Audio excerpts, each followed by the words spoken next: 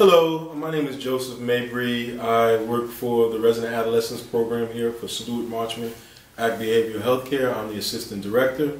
What we do here is work with young adolescent people ages 13 to 18, and we work with them on substance abuse issues. Our responsibility, or what we strive to do, is make sure they understand that thoughts create feelings and feelings drive behavior, and that if they don't talk their issues out, they're going to eventually act it out. We really work hard towards getting involved with the family.